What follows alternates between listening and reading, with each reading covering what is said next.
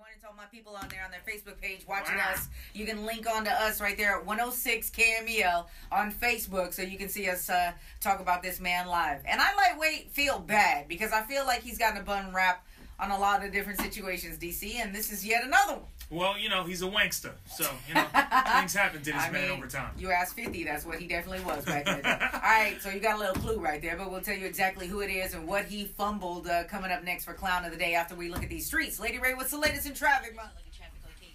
Now, if you're on Facebook Live with us right now, you see that I'm showing you a picture on my laptop that the Clown of the Day is the one and only Ja Rule. We got to talk about him this morning, DC, because he made a lot of promises to these folks that were a part of the Fyre Festival that he was putting together with a partner in business, you know what I'm saying, out there in the Bahamas, and it just didn't turn out right. Sana G folks were paying anywhere from $1,500 to $250,000 per ticket to go out to this festival, and when they got out there, all they got was cheese sandwiches. I mean, it was a real bad look. He promised models on yachts. He promised, you know what I'm saying, performances from Blink-182 and Migos and all the members of Good Music, which includes Kanye and a few other folks. And then they get out there and there's white tents that look like some kind of hazmat situation was happening.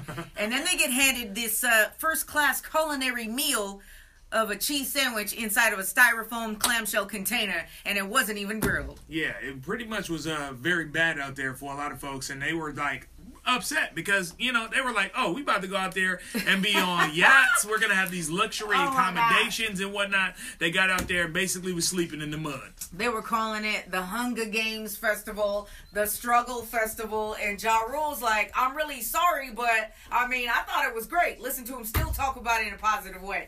Make this thing come together and be amazing. Living like movie stars. Rock star-ish. Partying like rock stars. Billy?